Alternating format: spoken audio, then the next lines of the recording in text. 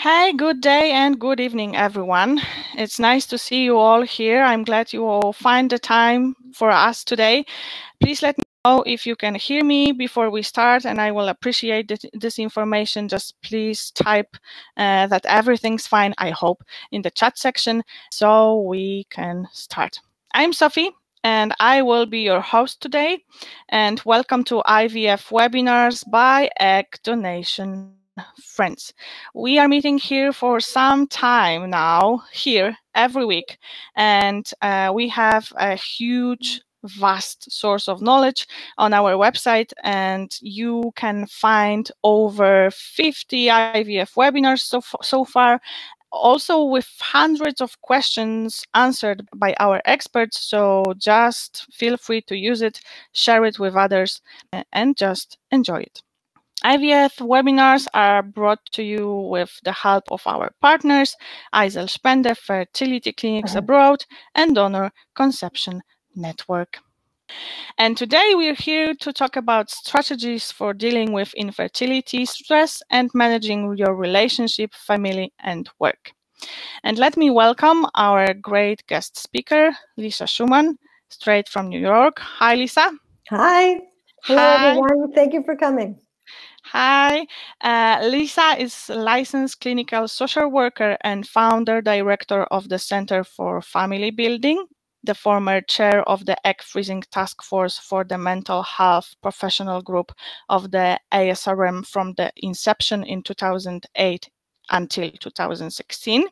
She sat on the board of the American Fertility Association and was a group leader for Resolve, 3 times awarded by the American Society of Reproductive Medicine, and Lisa is also experienced in every possible way while building her own family. Before Lisa will take over, I will just remind you that this webinar is being recorded, and the recording from today will be available on our website tomorrow, so you can access it without any limitations and watch it again, share it, or just use it as you wish. Okay, Lisa, are you ready to start? Yes, I'm ready. Thank you so much, Sophie. Really appreciate this. And I just want to say thank you to Egg Donation Friends for having me. This is a tremendous resource for patients, and I really appreciate you're all out there. So yes. Thank you. So fingers crossed, Lisa. Thank you very much. And let's do this. Okay. So as Sophie just mentioned, I'm the director of a group called the Center for Family Building. I'm also director of a mental health program for a fertility clinic in Connecticut called Reproductive Medicine Associates of Connecticut. I've worked at several fertility clinics, and I now work with many fertility clinics within my program. And just to let you know, I started this program because I've been working in this industry for over 20 years, over 23 years now. I don't want to age myself. And, through all of these years of experience and also through my own fertility journey, I've seen so many things change in the industry for the better in terms of fertility treatment getting much better and the treatment becoming more automated and more friendly to patients. And there's just so many more benefits than there were 20 years ago. But what still exists is some holes in the industry. I think that a lot of patients don't get everything that they need. And so that's why I started this group, because I really felt that patients can have an easier journey. They can have an easier journey going through fertility treatment, and they can also have an easier journey parenting their children. And as they say, you don't know what you don't know. And so we try to offer information to people, and we do counseling by Zoom. We do counseling in person. We have groups. Next week, we are running a drop-in group, and you can email me at lisa@familybuilding.net if you'd like to register for that. We have lots of products on our website, all available. We have a book on Amazon, which I'll talk about that as well, to help you tell your story to your children. And so we've created this full program to really help patients have an easier journey. And we know it can be so hard, which I'll talk about, and we just want to make it easier. So with that, I am going to start to advance my slides, and we'll get into it.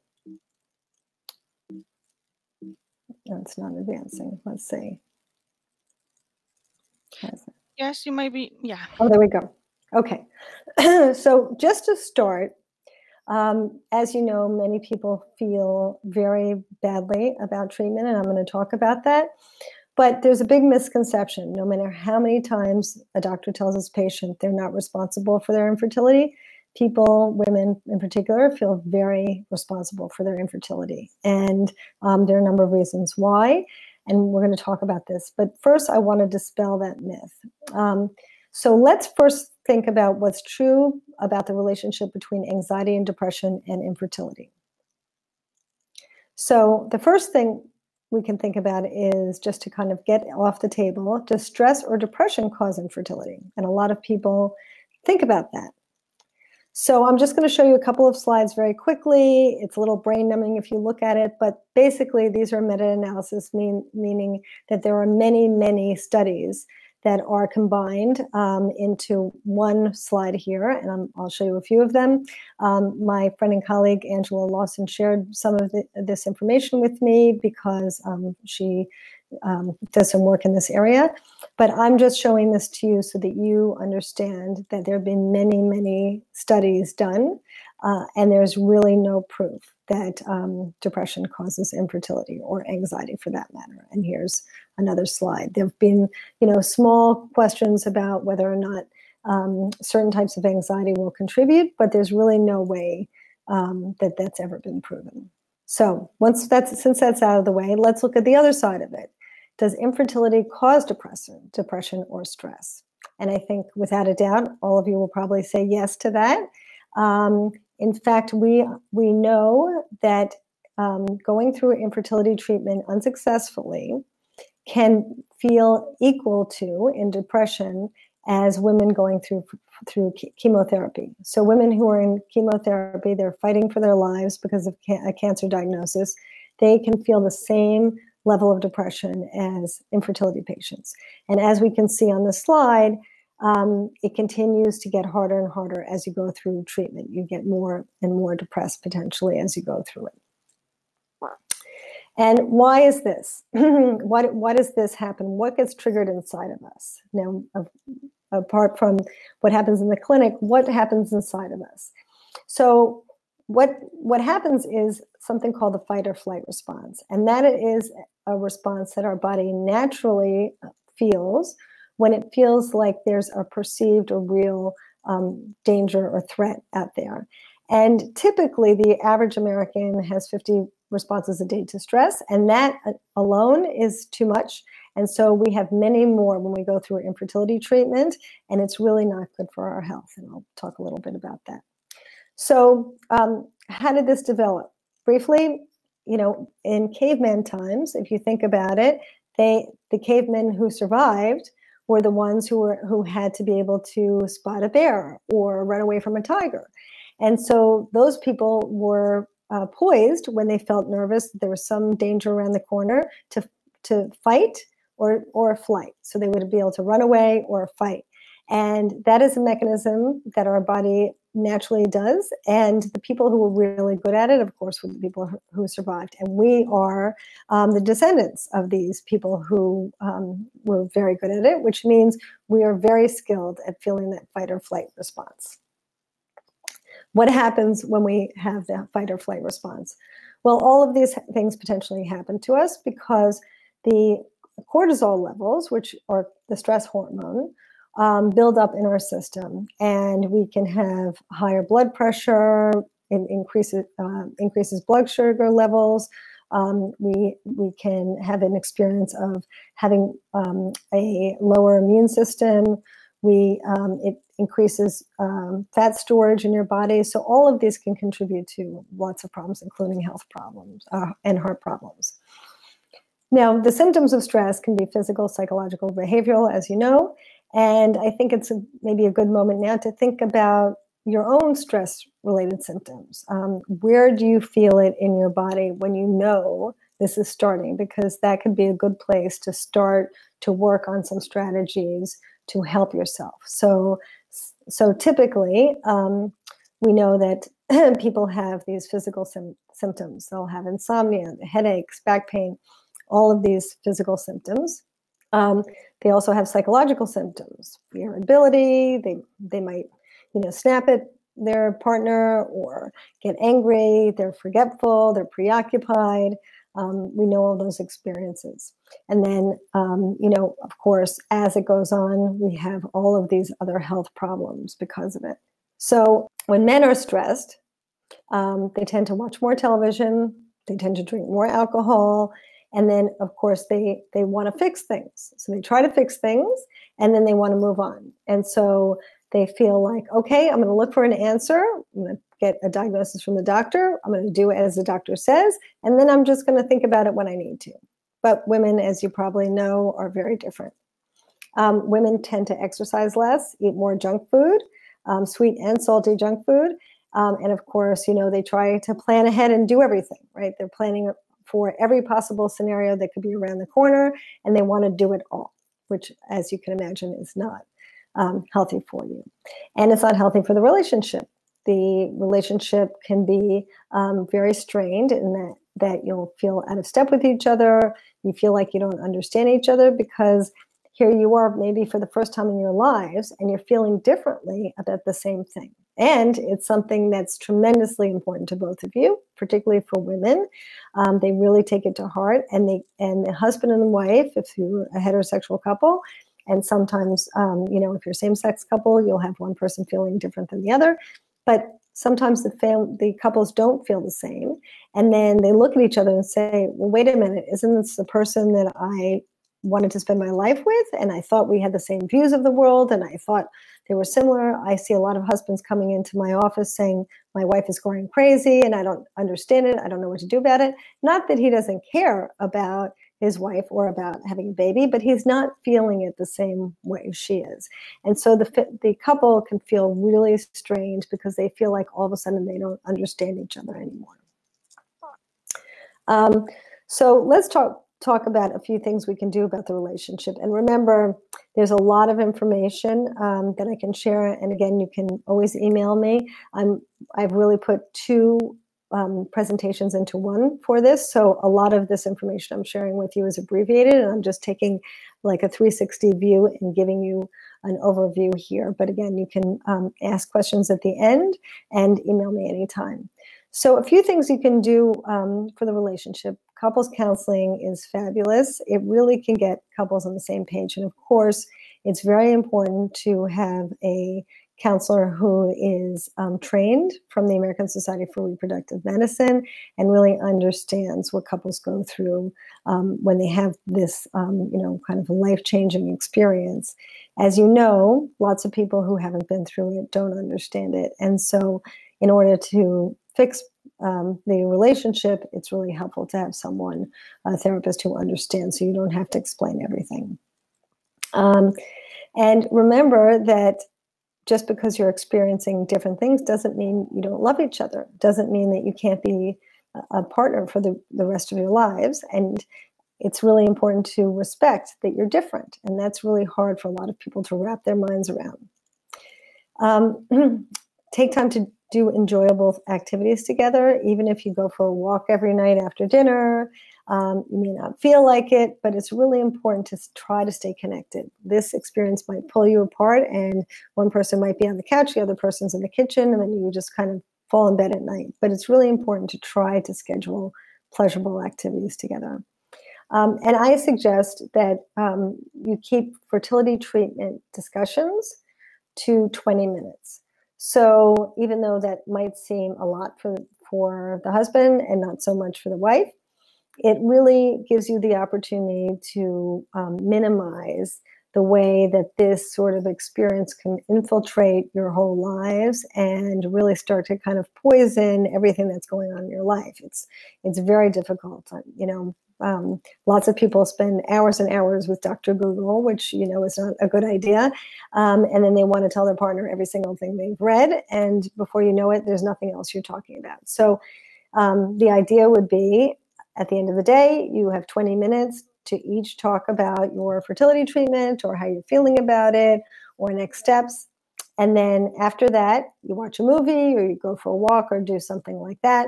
And then if during the day or later that evening, you have more questions or thoughts, you write them down on a piece of paper, and then the next day you add it to your 20-minute conversation. Now, a few things you can do for yourself. And, a lot of people feel, as you can see in this funny cartoon, a lot of people feel like meditation is just too difficult. And I understand that. And I'm going to talk a little bit about that in the next slide. But there are a lot of short meditation techniques that can really be easy. And you have to remember it's not an achievement, it's a practice. So you don't have to be good at it. And the same thing with yoga. If you feel like you're not good at yoga, that's okay. It's a practice. There are fertile yoga programs that really are sensitive to people going through fertility treatment, and I definitely suggest doing that. If you feel like meditation is too hard, you can be moving. It's like a moving meditation. And of course, counseling is really indispensable to have a place to not just release your feelings every week so you can leave a little bit lighter, but also to be able to have a place where you can process some of this information and really get some clarity on what's happening and next steps and how to manage the relationship and all of that. It's important to connect with others. It's very typical for people to isolate when they're going through this, and isolation is poison. It makes things so much worse. In the most severe cases, you see these suicides of celebrities, and many of them really isolated themselves a lot with their depression and did not talk about it and weren't out in the world. It's really important to get out with others, whatever that means for you. Next is something that I think is really beneficial, and that is find activities that are within your control and make them part of your weekly plan. So by that, I mean, if you think about fertility treatment, you're really a passenger, right? And most of your life, you are in situations where if you put more energy into something, then you get more benefit, right? You study hard in school, you get good grades. If you date a lot, you find the partner of your dreams. And, society and our upbringing tells us if we really focus on something, we'll get more from it. Well, that paradigm does not work in fertility treatment, as you know, because focusing on fertility treatment as you're going through it is like watching grass grow. Even if you're going through the donor egg process and you're not taking, the same hormones, it's still very, very difficult to focus on it and think about it every single day. And so even though there's this instinct, this impulse to try to focus on it, it's really not helpful. It's going to make the treatment go so much slower. And what you really want to do is close your eyes and wake up and be pregnant, right? So if you can find places in your life where you can take that sense of control that your body is kind of craving and put it someplace else that's enjoyable, so not a work project or things like that, you can find very often that your body will feel more in balance. So for example, if you say, my partner and I are going to start taking a cooking class, or I'm going to learn needlepoint and I'm going to take a class to do that, or I want to redecorate my living room. I'm going to paint it and move the furniture around and get books about it and start this project.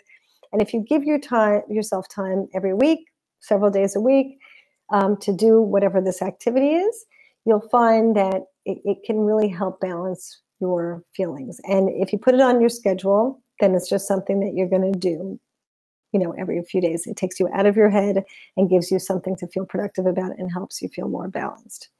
With all of these suggestions, you have to find what works for you.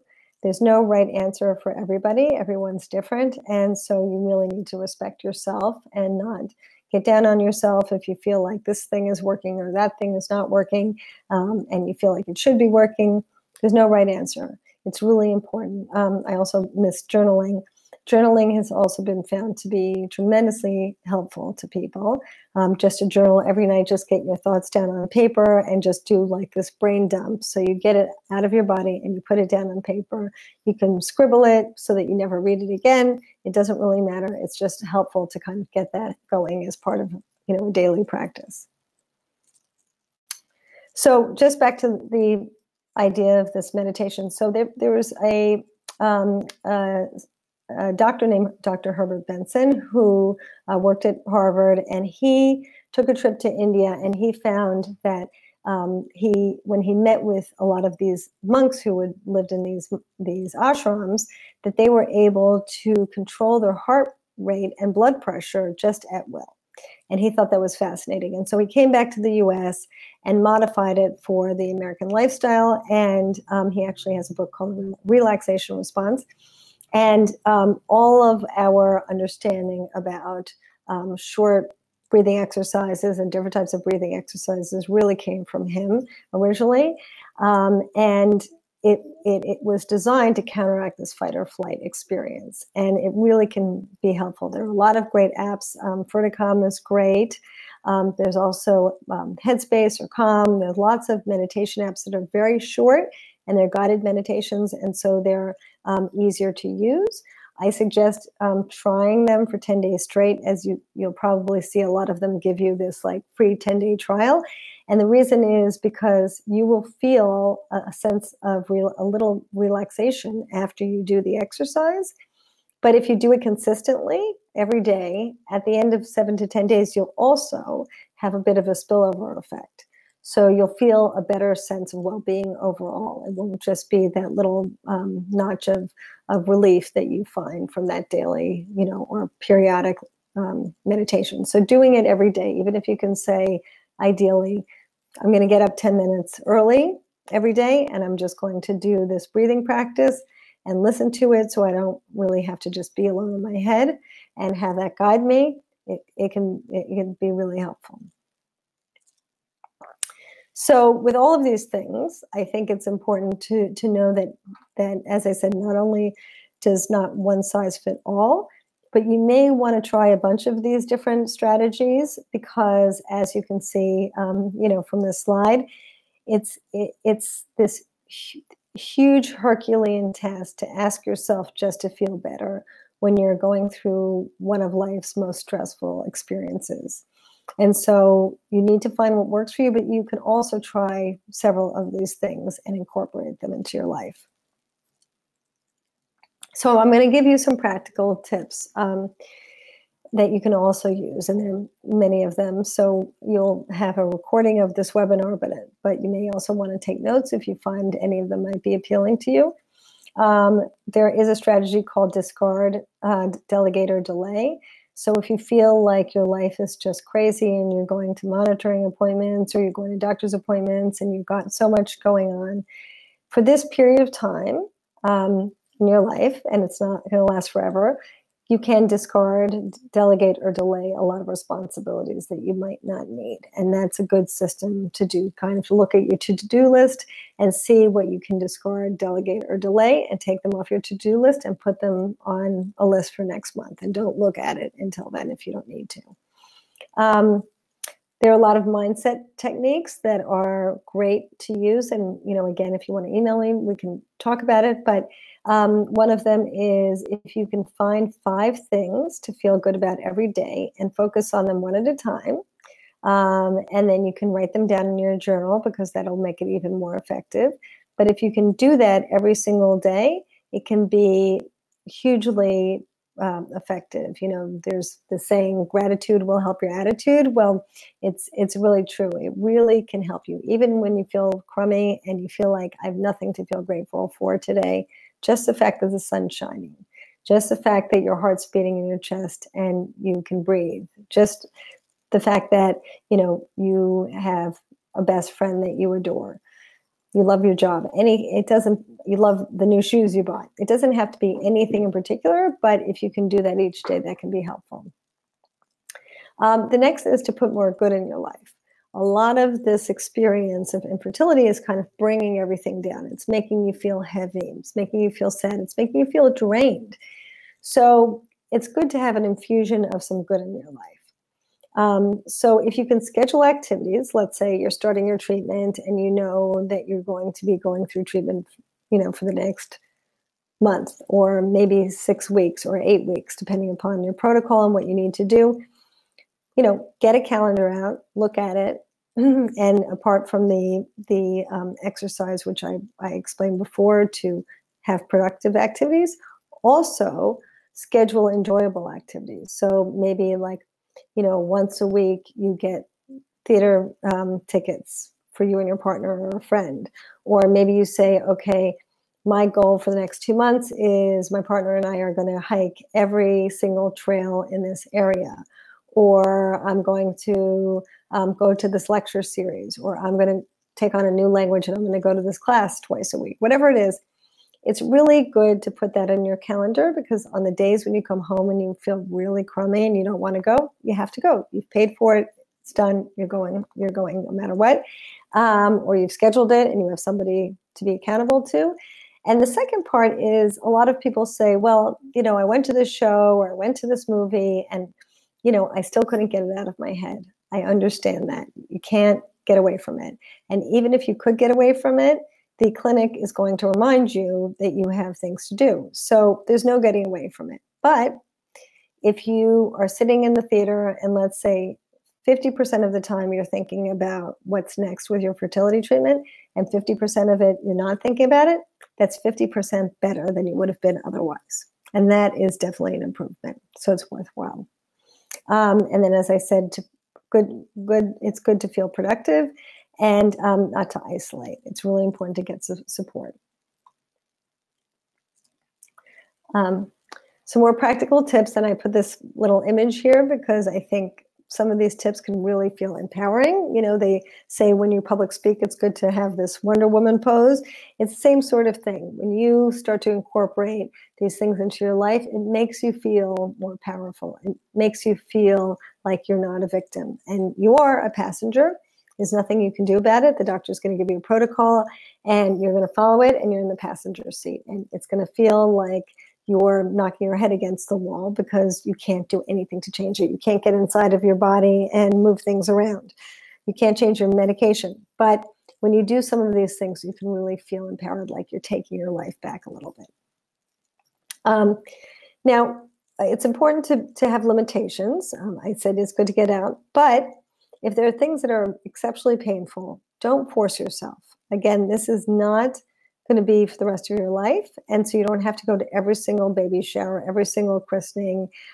It's not important to do that. Follow the 80-20 rule of eating well.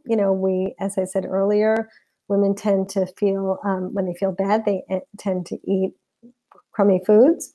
If you can have a goal, not 100%, but 80% of the time you're going to eat well, it can really help you. A little bit is better than nothing, again, and it's really helpful not just to your body, but to your state of mind, because sugar will make you eventually feel crummy, right?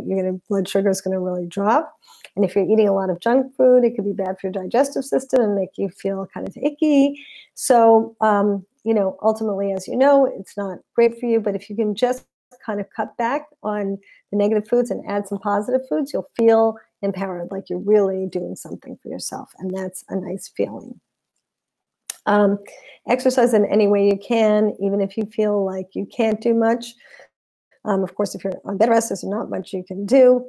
But, generally walking, swimming, playing pool, gardening, any of those things could be just getting outside can really feel good. And again, not one of these things is going to cure everything for you, but it will all help you get through the treatment process. And that's the goal, is just to get through it.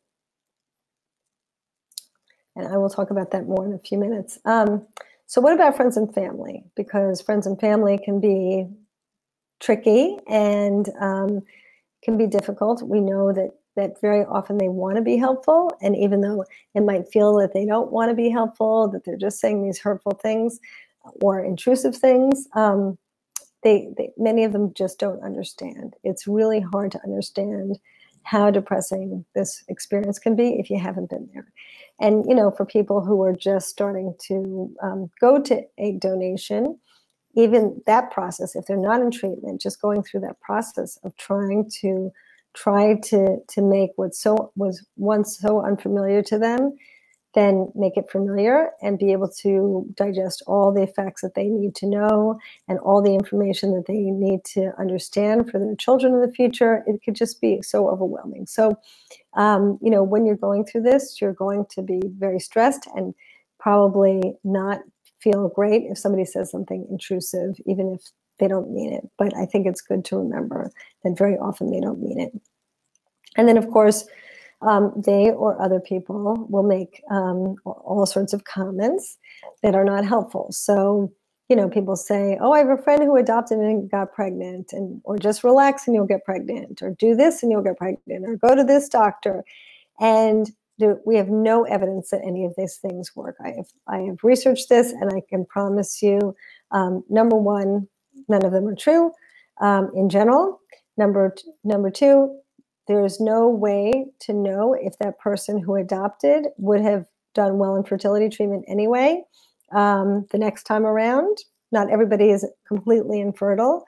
We don't know that the people who went on vacation are just not having more sex. There's no way to really assess this, but we know that there's really no direct correlation. There's no reason to beat yourself up about it. No one, and I put the airplane picture because, as we know, nobody talks about all the wonderful landings that happen every single day all around the world. They just talk about the airplane crashes, right? So if that one person in a million got pregnant because after they adopted a child, everyone's going to talk about it. So you need to put that in context and know that these people in your life are, they're trying to say the right thing, but they're obviously not. So some of the things that you can do is if you can understand that some of these people are people in your life that you're going to want to have in your life later. They're people who might be really important to you. You don't want to disconnect from them completely. And so trying to stay minimal contact with them can be really helpful long term. It's really important to think about what you're going to disclose. Lots of people come into my office and they say, I told my family about my treatment, and I went through treatment, and I had failed IVF cycles, and I was thinking about using a donor. And then I finally decided to use a donor, and then I had to pick a donor, and I was stressed out about that.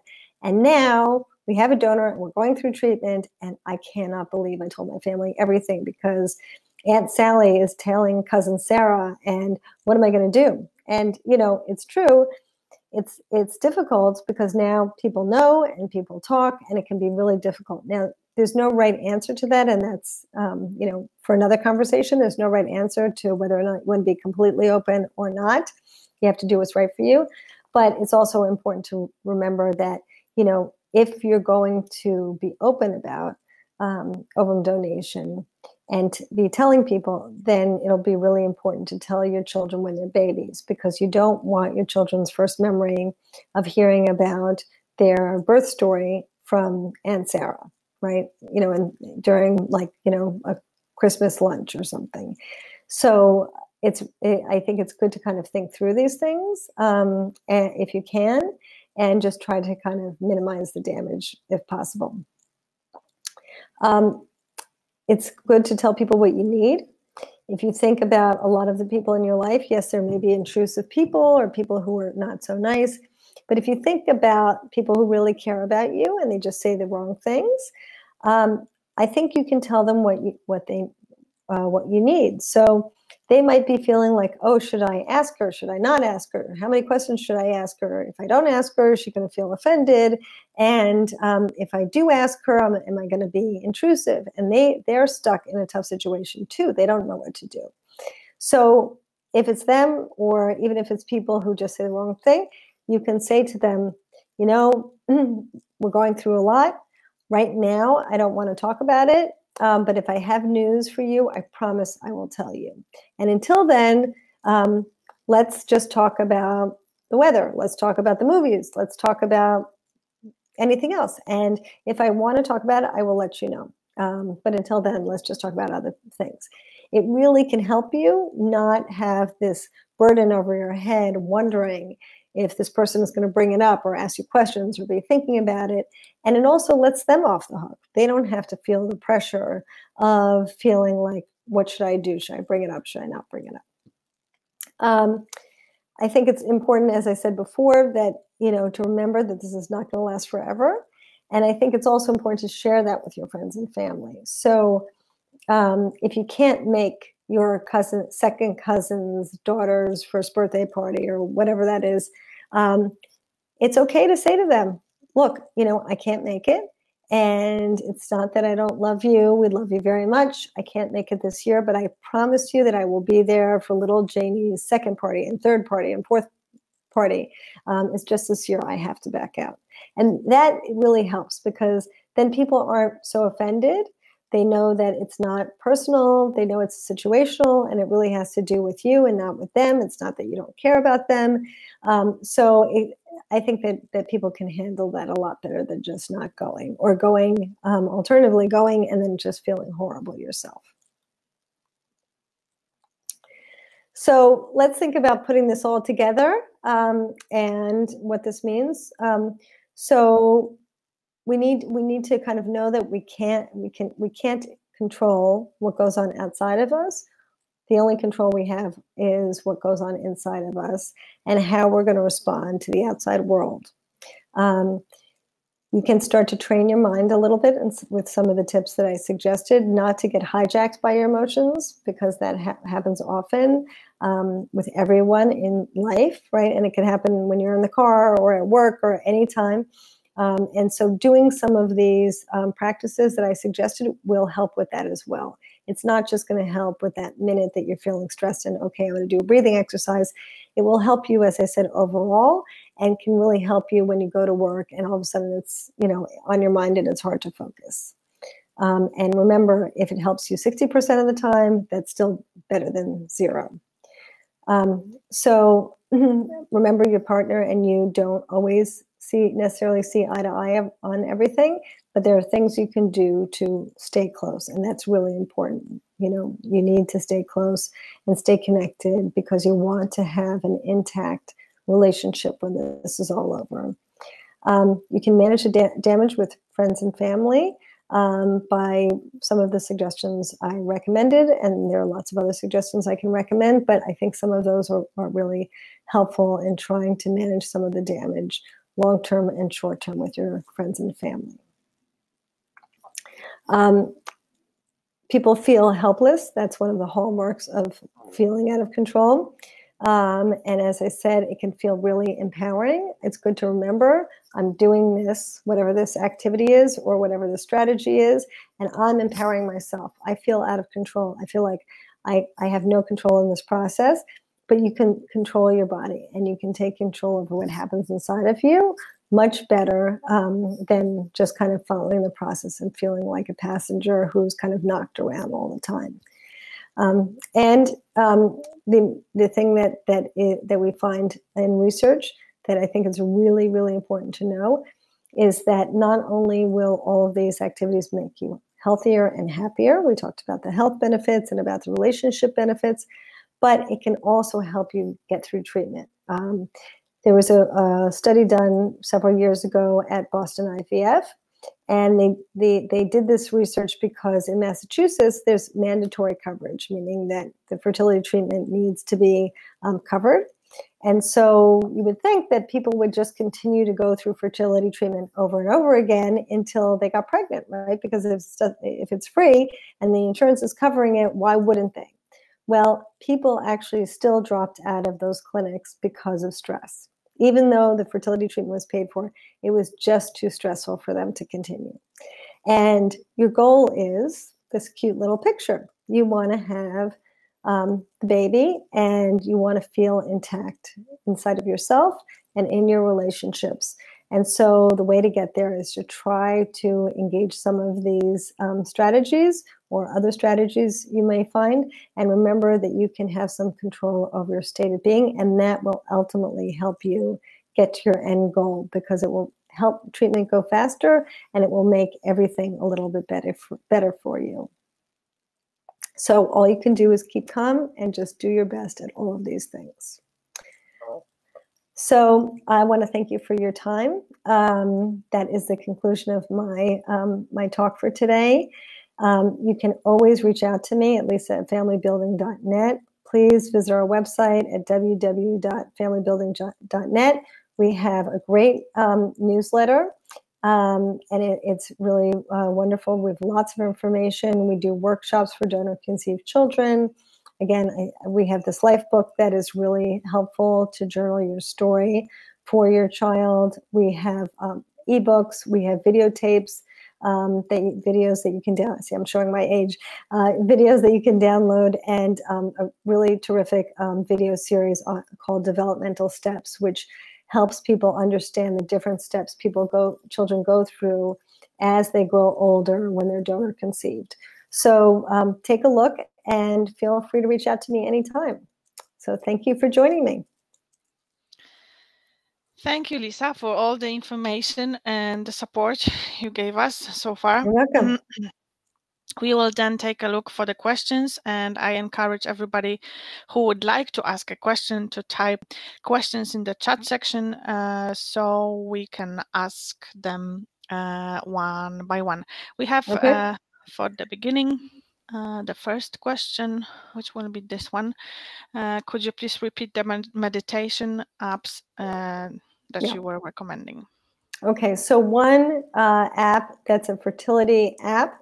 There's some breathing exercises on it, but also some advice, and that's called Ferticalm, Ferticalm. And my good friends and colleagues developed that app. They have tremendous experience and have done a beautiful job putting it together. The next one I would recommend is called Headspace, and that's not a fertility app. It's a meditation app, but they have short meditations that you can do. They have like a 2-minute or a 5-minute, and it's all guided, and there are lots of cute cartoons that kind of guide you around the meditation experience, and it's really fun to listen to and makes it a lot easier. So I would recommend that. And then the third one, this is about taste, is Calm, Calm. And that is nice, also gives you an opportunity to learn by guided meditation, and it's kind of entertaining and all of that.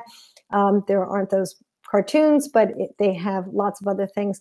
And they also have different background sounds that you can listen to. So they have like beach sounds or falling rain in the forest or wind. So you can listen to any of those sort of relaxing sounds while you're doing the meditation. So any one of those three, I think, would be terrific to get started with. But, feel free to try them all on. I wouldn't abandon your effort if one doesn't work. I would say try one. If it doesn't work, try something else. Thank you a lot for your advices. You're welcome. We will then take a look for the next question. And this will be this one. After 2 failed egg donation IVF, we're taking a break, and I've started doing yoga and meditation and aiming to do third one final cycle at the end of the year. I've read conflicting info about whether you can continue with yoga during the cycle before transfer or not. When should you stop? Well, I think number one, I think you have to talk to your doctor because every person is different. Some people, just for example, if your body is full of fluid and let's say you're really stimulated and you have 20 eggs, it may not be wise to do any sort of experience where you're jumping, like if you're doing a downward dog and then you go to jump to standing, it might not be great because you might be jumping around and kind of jostling your ovaries. A lot of people say the downward dog position is not great after implantation necessarily, like any upside down poses may not be great. So I think you have to ask your doctor about that first, and then also consider what type of yoga you're doing. Of course, the Ashtanga yoga is much more aggressive. They're much more meditative and relaxing. Restorative yoga is wonderful. It's, really can help your mood and is also very gentle. And then, as I said earlier, there is this fertile yoga, which some clinics have, and sometimes you can access it online as well, and that you can do in any state. Even if you're kind of on semi-bed rest, you can do it in a chair. So I think it really depends upon you haven't had a transfer yet, but how stimulated you are and what shape your body is in, if you really feel comfortable. Because if your ovaries are full of eggs and your body's full of fluid, you don't want to be jumping around or doing any upside down poses. You can kind of twist your ovaries. So I would talk to the doctor about that and really consider which type of yoga you're using. And thank you for explaining this as well. You're welcome. To us. I would encourage everybody to type a question. Don't be shy and take the chance to ask Lisa about any doubts you may have. We will then also take the next question, which we have for now. Just wondering about an embryo transfer and the time just before the procedure, if there is anything we could do to calm down, as I read that stress may impact the embryo implantation. Not obviously the same question concerned the time after the embryo transfer. Okay. And obviously. So first of all, I'm going to go backwards here.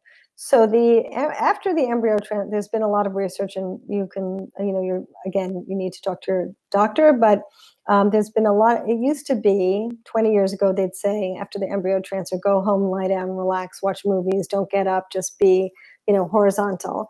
And now a lot of research is showing it's not really helpful to do that.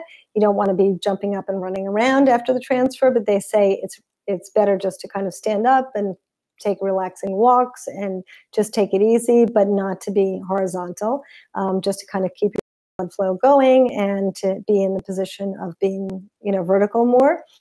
So there's been a lot of suggestions about that.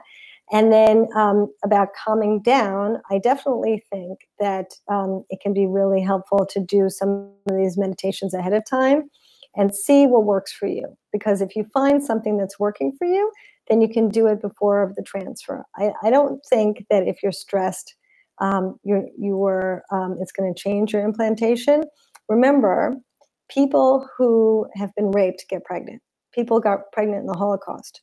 So there are tremendously stressful situations in this world where people get pregnant. So I don't think that that's good. If you are more stressed at that moment, it's going to impact implantation. But I do think that you're going to feel likely to feel badly about it, which I don't. That's what I don't want. I don't want you to beat yourself up about it.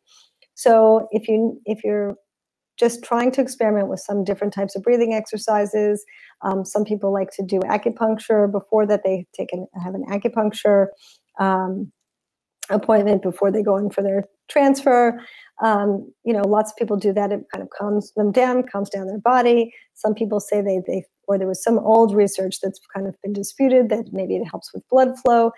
So I think if you want to do something like that and experiment with those things before you transfer, then you know what works best. And remember, even if you are relaxing a tiny bit, maybe 10%, it's still better than nothing. It's better than you would have been otherwise. And remember, you don't have much control over it. I want you to do it because I want you to not beat yourself up and know that you're doing everything you can, and that makes you feel good. But ultimately, it's not going to affect you. You need to know that this is not your fault if it doesn't work, and it's not your responsibility. The doctor is going to give you the best protocol that they know and give you the best opportunity to get pregnant, and you just need to be a passenger and not get mad at yourself. Thank you for the answer and the question. We have the app question coming back, because maybe some other, because the Ferticalm app is not available in the UK. Maybe any other, but if not, of course. Yeah. So then I would try one of the other two, either Headspace or Calm. Yes, and thank you for this additional comment on that. Somebody is typing, and the question, yes, it's coming up. How much the partner should get involved when dealing with stress during the IVF cycle? Obviously, woman is a person involved more into the treatment from medical point of view than the partner. So, so how much should the partner get involved with the stress? Um, meaning what? Meaning should they come to appointments, or are you saying should they be involved in trying to help you feel calm? I just want to get clarification on the question. Yeah, for now we don't have any follow-up comment on that, but if it appears, I will display that. But Okay. I think that it may also be connected to some kind of feeling that one person is more involved and has much more pressure on her own, and the other is a little Is not as involved. let's say men Yeah, maybe a little less less involved. involved. Yeah, we have the additional comment on that. So I'm in dealing with the stress alone or with the partner together. Oh, Yes, amen. okay.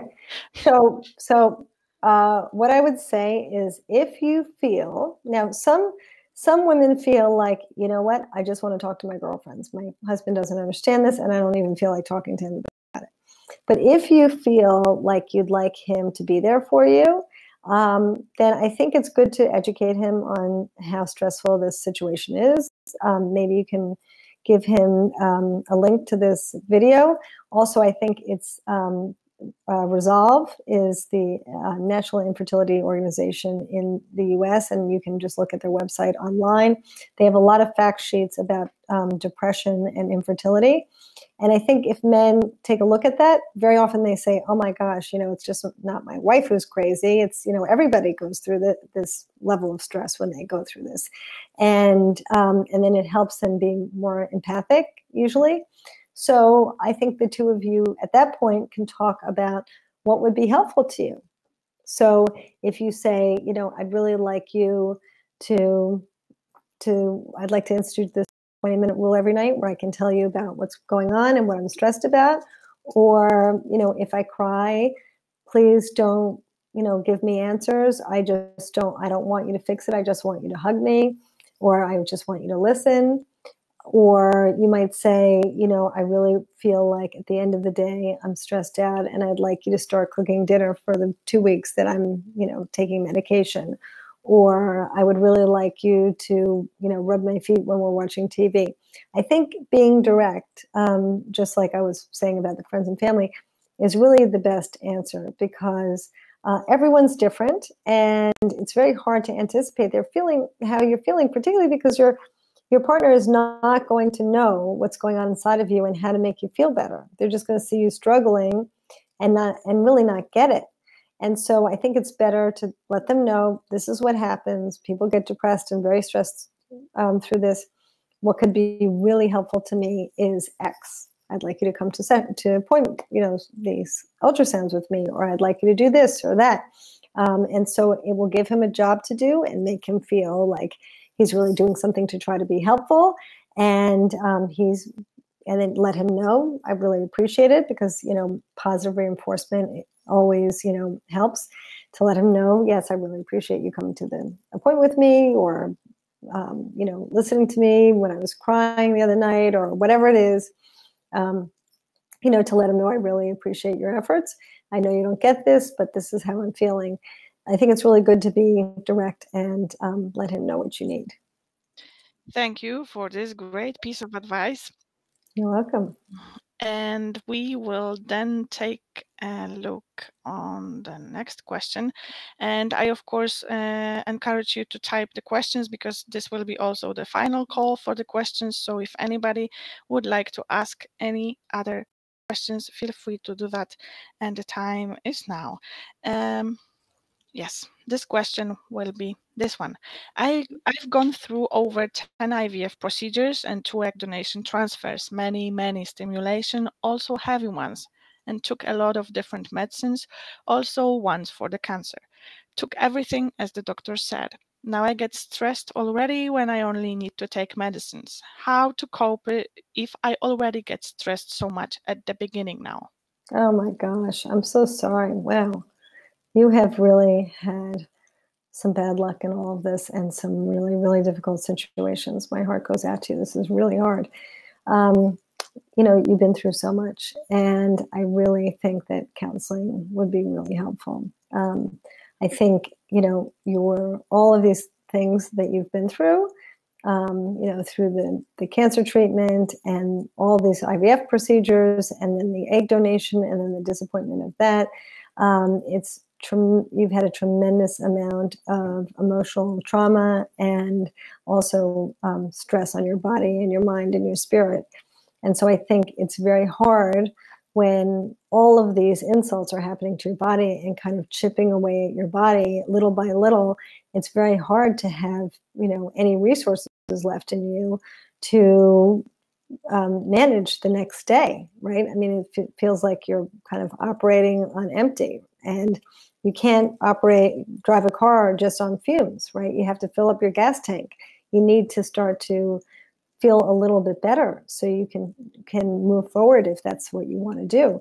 So I really think that counseling would be helpful. I think trying as many of these other tips would be great, but I really think it would be good to have some counseling. And you may have had counseling at the cancer center. They often offer that, but it's really just for the cancer center and the cancer treatment. So I would suggest finding a specialist in fertility and having some sessions with them, and really trying to work through some of what you've been through, which is horrible, and getting to a place where you feel a little bit better so you can start to move forward. Thank you for the question, and thank you for the support, Lisa. Oh, you're welcome. And as somebody is typing, I will also ask you a question. Do you have any recommendation, or maybe there are some practice that you can use on the fly? Let's say, in front of the annoying auntie who is asking you when you will be having children, or and what to do when you don't have then time to do the meditation and yoga, and just somehow survive this situation. Yeah. Any practices on the fly which we can use in this hard, difficult circumstances? So, stress is kind of like a wave, right? If you want to surf on a wave, it's always better to get onto the wave when it's small, right? If you wait till the wave is too high, it's just going to crash down on you. Just like this woman was saying, she's been through so much already, and you just can't. It probably feels impossible to dig yourself out of all of that. I think she can, and I definitely think with enough support and strategies, she can start to feel better. So she'll feel like her gas tank is fuller. But when you feel so depleted and so horrible, you're going to snap at your auntie, right? Or you're going to snap at somebody, or you're going to feel really upset and go home crying every moment. Now, you might feel that way anyway with fertility treatment, but if you haven't been doing things on a regular basis, like some of the things I'm suggesting, your stress level will be up here. So if you take some of these tips and incorporate them into your life, then your stress level is down here. And so when your auntie makes a negative comment, it's easier to have the wherewithal to respond to her in a calmer way than if your stress level is up here. So I really think it's good to incorporate all of these things into your life on a daily basis, and then it brings it down a little bit. And so it's easier to respond to her. And I think with specifically with the auntie situation, as I said earlier, I really think it's helpful to say, you know what, auntie, I really love you, but I'm going through a lot right now, and I just don't want to talk about it. If I do have news for you, or if I want to talk about it, I'll let you know, but I really don't feel like bringing that up. So can we talk about what our plans are for, Christmas, or whatever it is for our next vacation, or tell me what happened when you went on, vacation last month. So I think giving people instructions is very helpful, because then she'll know, and that usually shuts it down. Thank you a lot for the next great advice. Welcome. And now we will jump to the next question. I work 12-hour shifts both day and nights. I struggle with good sleep, and I'm a career for my mother. There is a lot of research which states that sleep is vital for IVF egg donation. Do you have any strategies that I can use to help with this? My job is very demanding. I worry about the pressure there is, so I feel like I have high pressure all around, which I then stress about. So it's a vicious circle. Can you suggest any strategies, please? Thank you.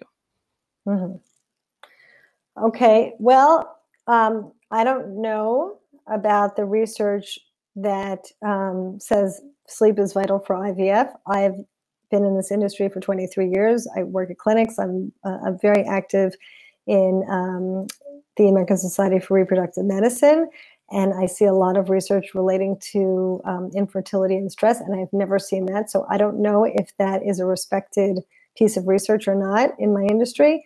I think that being sleep deprived is not good for your health. I don't know that, as I said, people got pregnant in the Holocaust. So these are people who are, starving and sleep deprived. They're completely emaciated and under the hugest stress you can imagine.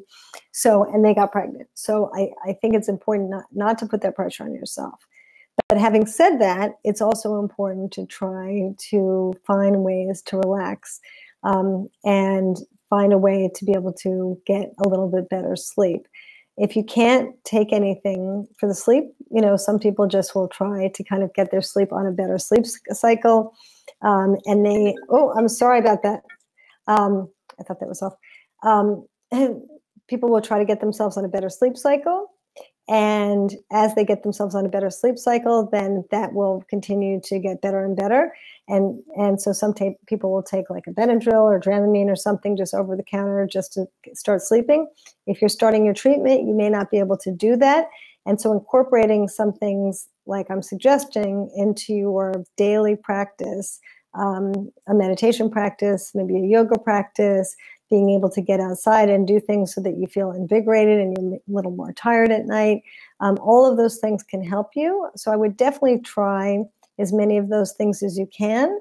I know you work a long day and I completely appreciate that. But these things take, 10 minutes.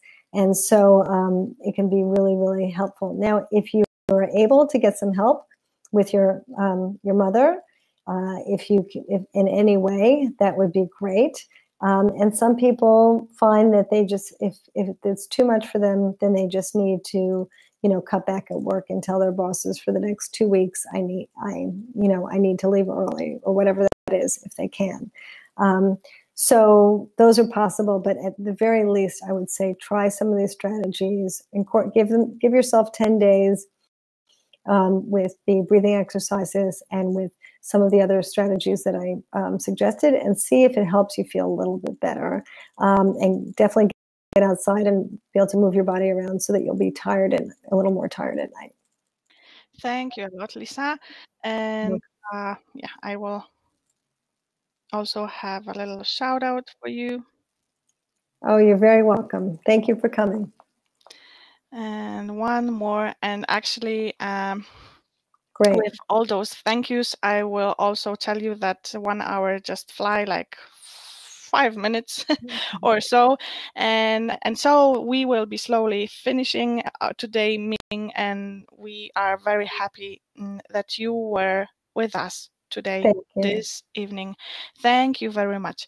And speaking about thank yous, yes, thank you everybody who was attending today our IVF webinars, and thank you, Lisa, for your time, for your knowledge, and for your support. Any question maybe which was unanswered, we will forward to Lisa directly tomorrow, and you will then, of course, can get in touch with Lisa as well. If you want to add anything, any final comment, Lisa, please do that. Yes, I just want to say to everyone here, remember, even though, as I said in the very beginning, even though our society tells us that we have to work harder at something to make it work, it's not true with IVF. And that may feel very disappointing, because feeling like we have no control over something sometimes almost feels worse than feeling like we can control something and it's not working, right? And so we feel like we just want to find an answer, right? We're gonna find this one study that says you have to sleep more, or you have to eat more broccoli, or whatever it is, and you feel like if you could just do that, it'll work. I think it's really important, even though it's upsetting, to accept that there's not so much control you have over this, and you unfortunately will feel like the control is in your doctor's hands, and you're going to be a passenger. And to the extent that you can incorporate some of these things and try to at least get through treatment with as little stress as possible, it will help treatment go much more quickly, and you'll get to the end. And that's really where you want to be. I mean, that's really the only thing that's in your control. We can't control the hormones. We can't make implantation happen. We can't just kind of get a telescope and go inside our bodies and make the embryo attach. Unfortunately, we can't do any of those things, and it's really upsetting and frustrating. But I think if we can accept that and then try to put our energies into things we do have control over, then our treatment process will go much better, and we will be able to stay in treatment and hopefully get pregnant, and things will be much better in the end. And it was fantastic final words, Lisa, so thank you for that as well. Okay. And of course, I can only encourage you to follow us on our social media YouTube channel, where you can find all the IVF webinars, recordings, and there will be also the recording from today. Facebook and Instagram as well. You will be always up to date following us on social media, so just feel free to stay in touch with us. It will be also a great pleasure to have you here on the next IVF webinars. We are planning them week by week. For today, it will be all. Thank you, Lisa, one more time. Thank you, Sophie. Have a great day and night wherever you are. Thank you, and thank you everyone for coming, and thank you so much to Egg Donation Friends for having me. Thank you, and it will be a wrap. Bye. Bye.